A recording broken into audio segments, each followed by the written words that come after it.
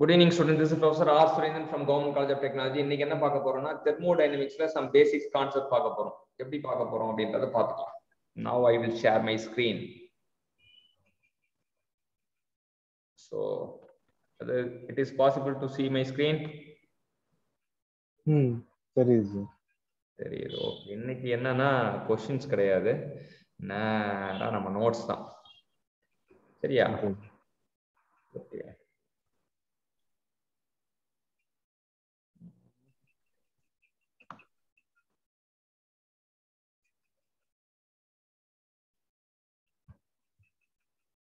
Okay, notes. சரி, first சிஸ்டம்னா என்னன்னு சொல்லுங்க பாப்போம். What do you mean by system? அது பவுண்டரி இருக்கும். ஒரு என்ன சொல்றது? Area which has real or imaginary boundaries around. Okay, boundary பவுண்டரிக்குள்ள இருக்கும்.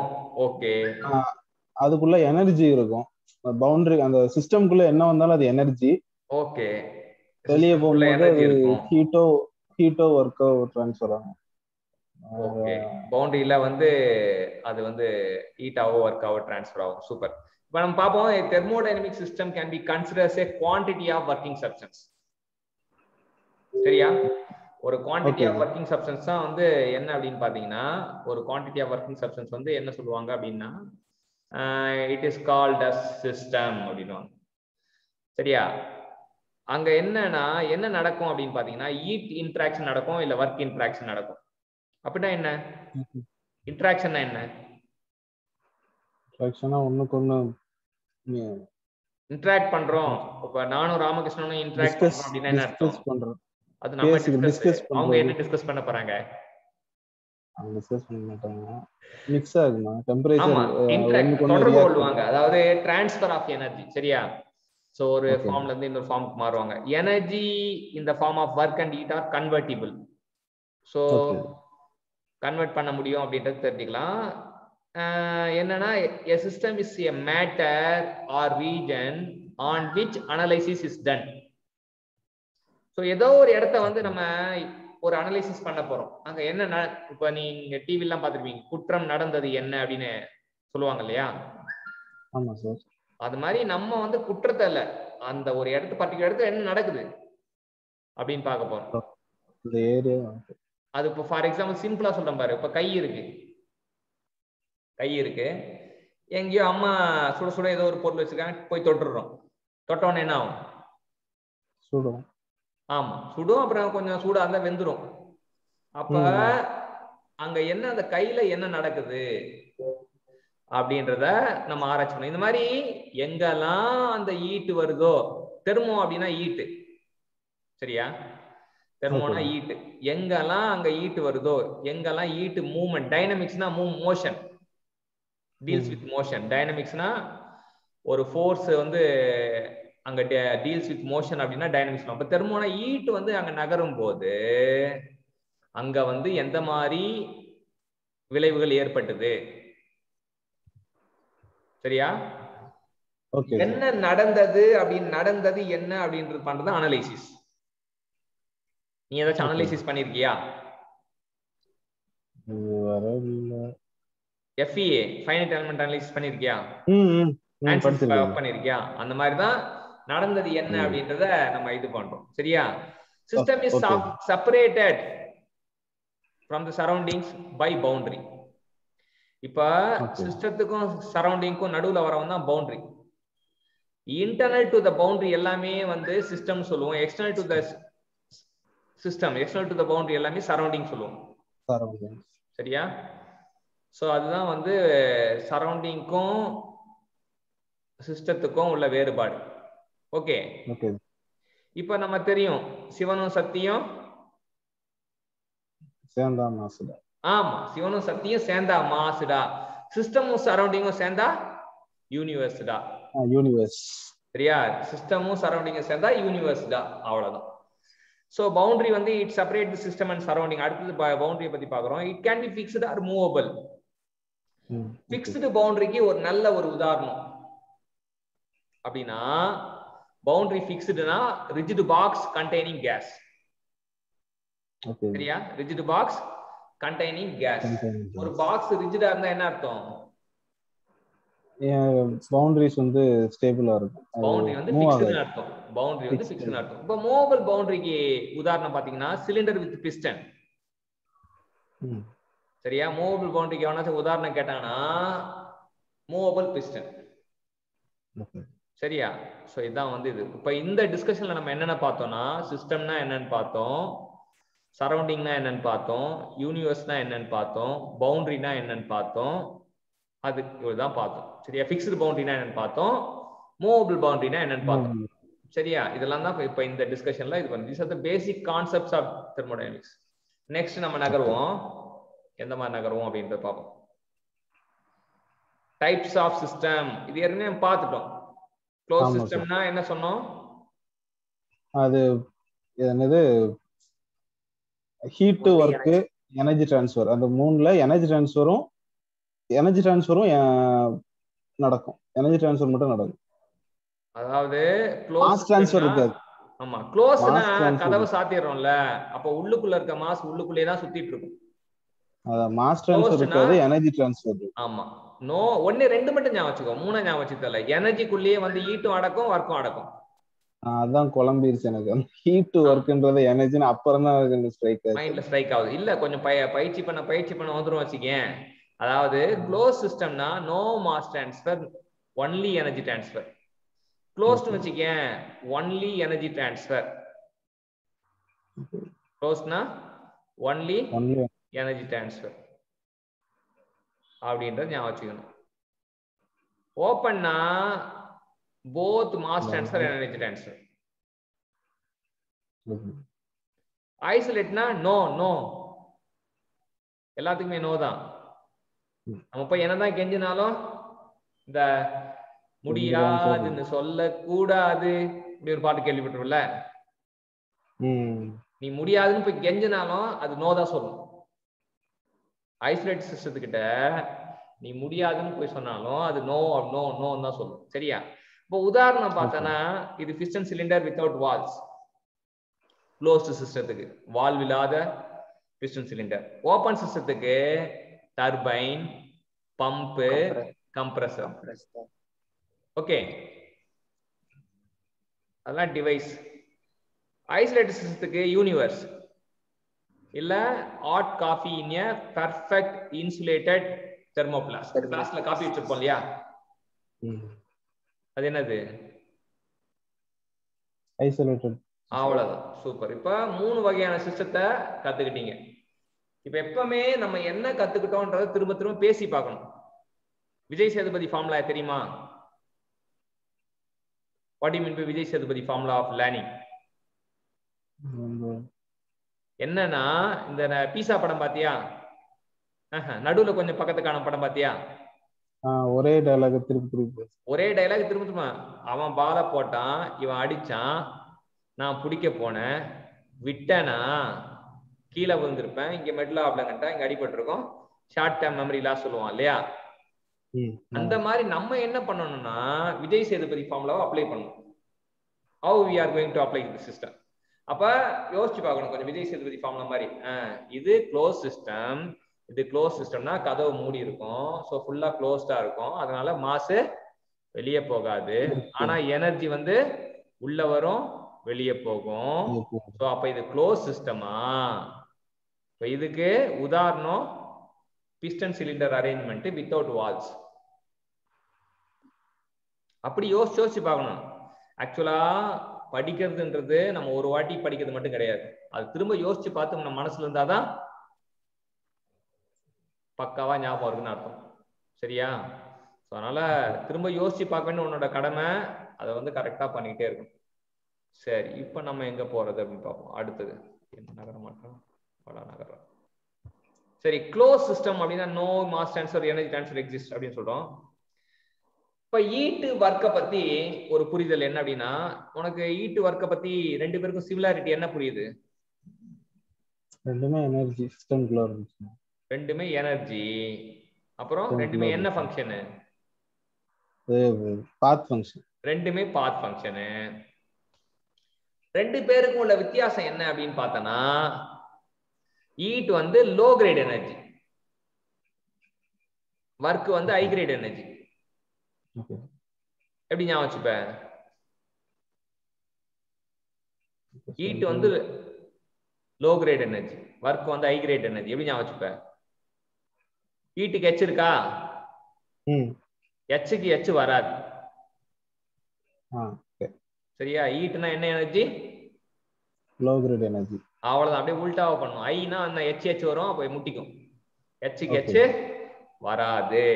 ஹீட்னா low great energy, ஒர்க்னா high grade energy. அவ்வளவுதான். அடுத்தது முக்கியமான விஷயம் பேச போறோம். இந்த ஹீட் டிரான்ஸ்ஃபருக்கும் தெர்மோடைனமிக்ஸ்க்கும் உள்ள முக்கியமான விஷயமே வந்து இந்த தெர்மோடைனமிக்ஸ் இந்த சப்ஜெக்ட் வந்து ஈக்விலிபிரியம் கண்டிஷன்ல ஹேண்டில் பண்ணும். ஹீட் டிரான்ஸ்ஃபர் வந்து நான் ஈக்விலிபிரியம் கண்டிஷன்ல ஹேண்டில் பண்ணும். சரியா? இப்ப தெர்மோடைனமிக் ஈக்விலிபிரியம் அப்படின்னா என்ன? Thermodynamic ஈக்விலிபிரியம்னா thermal equilibrium, mechanical equilibrium, chemical equilibrium. சரியா? எப்படி ஞாபகம் சொன்ன? ஏற்கனவே சொல்லிட்டேன். டிஎம்சி. எஸ், இந்த நீர் பாசனத்துல வந்து டிஎம்சி சொல்லுவாங்க. மேட்டூர் அணையில் இத்தனை டிஎம்சி தண்ணி நிரம்பி உள்ளது அப்படி சொல்லுவாங்க. Thermodynamic ஈக்விலிபிரியம்னா thermal equilibrium, mechanical equilibrium, chemical equilibrium. Thermal equilibrium என்னன்னா temperature சமமாவது thermal equilibrium. Okay. Mechanical equilibrium என்னன்னா ஃபோர்ஸ் கப்புள் வந்து பேலன்ஸ் ஆகுது, மெக்கானிக்கல் ஈக்விலிபிரியம். கெமிக்கல் ஈக்விலிபிரியம்னா ஒரு கெமிக்கல் பொட்டன்ஷியல் வந்து ஈக்குவலா இருக்குது, chemical equilibrium. Okay sir.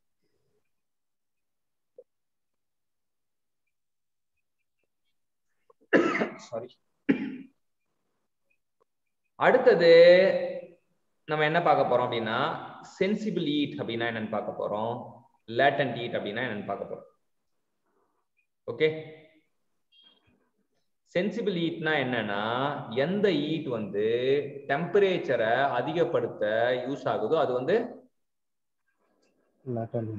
Sensible heat. Temperature சூடு ஏத்துச்சு வச்சுக்கேன், சூடு ஏத்துற ஹீட்டுக்கு பேரு டெம்பரேச்சர் அதிகப்படுத்துற, அதாவது ஒரு 5 டிகிரி செல்சியஸ்ல இருந்து 10 டிகிரி செல்சியஸ் அதிகப்படுத்துறதுக்கு ஒரு ஹீட் தேவைப்படும். அந்த ஹீட் பேர் என்ன? Sensible heat. ஆமா, சென்சிபிள் ஹீட்னா அது உயர்த்தும், டெம்பரேச்சரை உயர்த்தும், அப்படியே உயர்த்தும், அது சென்சிபிள் ஹீட். லேட்டன்ட் ஹீட்னா இப்படி இருந்தனா, இப்படி இருந்தனா இப்படி ஆயிட்டேன், கம்ப்ளீட் பண்ணும். அதாவது டீச்சர் பாஸ் விட்டா நீ பேசணும் அர்த்தம். சரியா? இப்படி இருந்தனா இப்படி ஆயிட்டேன் அப்படின்னா எப்படி இருந்தனா எப்படி ஆயிட்டேன்னா சாலிடா இருந்தனா லிக்விட் ஆயிட்டேன். ஓகே. லிக்விட் ஆயிட்டேன். சேஞ்ச் ஆஃப் லிக்விடா இருந்தனா ஓகே வேப்பர் ஆயிட்டேன். வேப்பர் ஆயிட்டேன். அப்படின்னா அந்த ஒரு உருமாற்றத்துக்கு உபயோகப்படுற ஹீட்டுக்கு பேரு லேட்டன்ட் ஹீட். ஹீட். ஓகே. சரியா? அந்த இப்படி இருந்தனா இப்படி ஆயிட்டேன் அப்படின்னு நீ நினைக்கும் போது அப்ப நீ என்ன பண்ணா சாலிடும் லிக்விடும் கண் முன்னாடி வரணும். Okay sir. ஆனா சென்சிபிள் ஹீட்னாலும் 10 டிகிரில வச்சாலும் ஐஸ் மெல்ட் ஆகுதானே சார் செய்யும்? ஓகே. ஆனா அந்த ஹீட் வந்து மெல்ட் ஆவறதுக்கு, ஃபேஸ் சேஞ்ச் ஆவறதுக்கு இருக்கிற ஹீட் ரெண்டு வகையான ஹீட் சொல்றாங்க. டெம்பரேச்சர் குறையதுக்கான ஹீட், டெம்பரேச்சர் அதிகப்படுத்து மாறுறதுக்கான ஹீட் வந்து sensible heat. Face change ஆவதுக்கான heat வந்து லேட்டன்ட் ஹீட். இது பத்தி புரிஞ்சுக்கோ, அது படம் போடும்போது இன்னும் கொஞ்சம் நல்லா விரிவா புரியும். நீ ஹீட் வந்து எத்தனை வகைப்படும் கேட்டா என்ன சொல்லுவ? Sensible heat and latent heat. ஆமா, அப்படி சொல்லணும். சென்சிபிள் ஹீட்னா என்னன்னு சொல்லுவ? ரைஸ் இன் டெம்பரேச்சர், டெம்பரேச்சர் டிஃபரன்ஸ் ரைஸ் ஆகும். லேட்டன்ட் ஹீட்னா என்ன சொல்லுவ?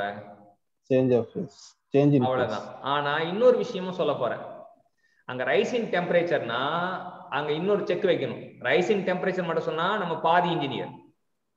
கான்ஸ்டன்ட் ரைஸ் இன் டெம்பரேச்சர்னா பாதி engineer. Sensible ஹீட்னா heat required to rice in temperature அப்படின்னு சொன்னா அப்பா பாதி இன்ஜினியர் ஆயிடுவேன்.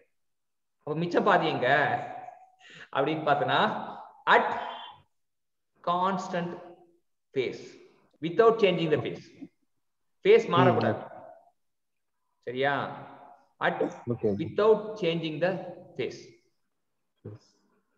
அதே வந்து லேட்டன்ட் ஹீட்னா என்ன சொன்னோம்?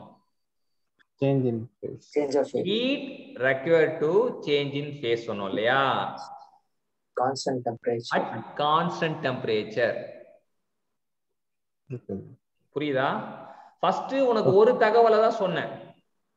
ஃபர்ஸ்ட் உனக்கு நான் சொன்னது ஒரே ஒரு தகவல் தான். எப்பவுமே படிக்கும் போது என்ன பண்ணணும் அப்படின்னு பார்த்தனா, படிக்கும் போது ஒரு சுவாரஸ்யமான விஷயம் உண்டு. ஒரு விஷயத்தை படிக்கும் போது ஒரு தகவல் மட்டும் உள்ள கொண்டு போகணும். ஃபர்ஸ்ட் நான் வந்து சென்சிபிள் ஹீட் அப்படின்னு சொன்னப்போ என்ன தகவல் உள்ள கொண்டு போனேன்? First topic சொல்லும்போதா? சென்சிபிள் ஹீட் சொன்னோம்னா உனக்கு என்ன ஞாபகம் வரணும்? Temperature rice. ஆமா, heat required to temperature rice. அதே போல லேட்டன்ட் ஹீட் சொல்லும்போது என்ன இது பண்ணும்? Face changing. Heat required to face change. முடிஞ்சது. ஆனா இப்பதான் அந்த ஐ படம் ஞாபகம் வரணும். ஐ படத்துல ஒரு ஃபேமஸ் டயலாக் உண்டு. என்ன டயலாக்? அதுக்கும் மேல அப்படின்னும். அதுக்கும் மேல அப்படின்னா ஒரு பாயிண்ட் கத்துக்கிட்ட பிறகு இன்னொரு பாயிண்ட் ஆட் பண்ணும். இப்ப சென்சிபிலிட்டினா heat required to change in temperature at constant face இல்லாட்டி வித்தவுட் சேஞ்ச் இன் ஃபேஸ். ரெண்டாவது பாயிண்ட் ஆட் பண்ணிட்டேனா? ஓகே. இப்போ லேட்டன்ட் ஹீட்ல வரேன்.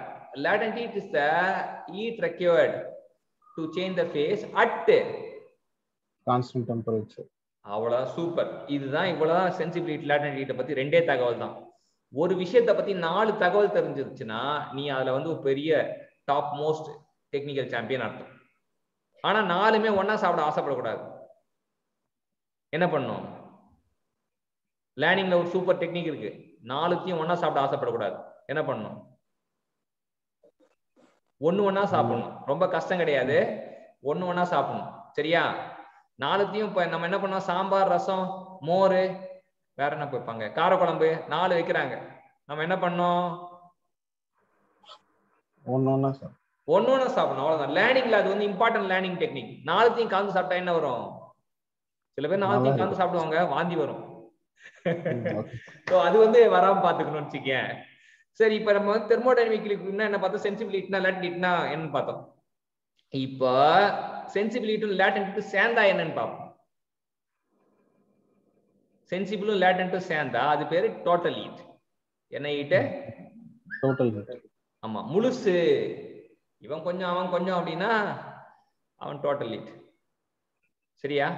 இப்ப சென்சிபிள் ஹீட்னா என்னன்னு தெரிஞ்சுக்கிட்ட, லேட்டன்ட் ஹீட்னா என்னன்னு தெரிஞ்சுக்கிட்ட, டோட்டல் ஹீட்னா என்னன்னு தெரிஞ்சுக்கிட்ட. ஃபைனா? அதுக்கப்புறம் என்னன்னு பார்த்தனா சென்சிபிள் ஹீட் ஃபேக்டர் அப்படின்னு ஒண்ணு இருக்கு. Sensible heat ஃபேக்டர்னா it is a ratio of sensible heat to that of total heat. சரியா? SH divided by TH. இல்லாட்டி SH divided by SH plus LH. ஓகேவா? இந்த ஃபார்முலா மறக்க கூடாது. அதுதான் வந்து நீ இப்போதைக்கு ஞாபகம் வச்சுக்க வேண்டியது. சரி, இப்போ அடுத்து நம்ம அப்படியே ப்ரொசீட் பண்ணுவோம். ஸோ லேட்டன்ட் ஹீட்ல வந்து அட் கான்ஸ்டன்ட் டெம்பரேச்சர் சொன்னேன். அது மட்டும் இல்லாம கான்ஸ்டன்ட் ப்ரெஷர் அப்படின்றதும் தெரிஞ்சுக்கணும். ஓகே. சரியா? Constant temperature, constant pressure. அடுத்தது நம்ம என்ன அப்படின்னு பாத்தீங்கன்னா ஹீட் கெப்பாசிட்டி அப்படின்னு ஒரு விஷயத்தை பார்க்க போறோம். ஹீட் கெப்பாசிட்டினா ஏற்கனவே சொல்லியிருக்கோம். என்ன சொன்னோம்? How will you define heat capacity? Capacity. நான் சொல்றேன். It is a product. It is a product of mass and specific heat capacity. So mass ஓட specific heat சேர்ந்தோம்னா அந்த specific massன்ற வார்த்தையும் கேன்சல் ஆயிடும், காணாம போயிடும். ஏன்னா வந்து specific heat கெப்பாசிட்டினா heat capacity per mass into mass போட்டோம்னா மாஸ் அடிதடி வெட்டு குத்து 2 பேரும் காணாம போயிடுவாங்க. ஹீட் கெப்பாசிட்டி வரும். அப்ப நம்ம டிஃபைன் பண்ணும்போது மேக்ஸிமம் இன்ஜினியரிங் லாங்குவேஜ்ல டிஃபைன் பண்றோம் அப்படின்னா என்ன அர்த்தம்னா 2 பேரை ஜோடி சேர்ப்போம், இல்ல 2 பேரை ரேஷியோ பண்ணுவோம். ப்ராடக்ட் பண்ணுவோம் இல்ல ரேஷியோ பண்ணுவோம். சரியா? இங்க வந்து ப்ராடக்ட் பண்றோம். It is the product of heat capacity is the product of என்னன்னது? Mass into specific heat. mass and specific heat capacity. புரியுதா? கிளியரா? புரியுது. ஓகே, இப்போ வந்து ப்ராடக்ட்ல சொல்லிட்டோம். அடுத்தது ரேஷியோல சொல்லுவோம். எப்பவுமே ப்ராடக்ட்ல சொன்னதுக்கு அப்புறம் ரேஷியோல சொல்லணும். எப்படி ரேஷியோல சொல்றது? It is the ratio of amount of heat required. Amount of heat required to raise the unit temperature. Heat capacity is the amount of heat required per unit rise in temperature. எந்த ஒரு விஷயத்தையும் ப்ராடக்டாவும் சொல்லுவாங்க, ரேஷியோவும் சொல்லுவாங்க. நீ உஷாரா இருக்கும். ஒரு விஷயத்தை டிஃபைன் பண்ணும்போது அது ப்ராடக்டாவும் இருக்கும், ரேஷியோவும். சரி, இப்ப ஹீட் கெபாசிட்டி யாருக்கு வந்து யார் அண்ணன்? Heat capacity of liquid state அண்ணனா, heat capacity of solid state அண்ணனா அப்படின்னு பார்த்தனா, heat capacity of liquid state தான் அண்ணன். சாலிட் வந்து கம்மியா இருப்பான். So amount of heat required per unit rise in temperature liquidல வந்து அதிகமா இருக்கும் சாலிடை விட அப்படின்னு சொல்லி தீர்ப்பு வழங்கியிருக்காங்க. இந்த தீர்ப்பை நம்ம நல்லா ஞாபகம் வச்சுக்கணும். அது எப்படி அலசி பார்க்கணும். அடுத்தது specific heat capacity. Specific heat கெபாசிட்டினா எப்படி டிஃபைன் பண்றோம்னா, it is amount of heat required per unit rise in temperature in unit mass. heat capacity-க்கும் specific heat capacity-க்கும் என்ன வித்தியாசம்? mass. கடைசில வர in unit mass தான் வித்தியாசம்.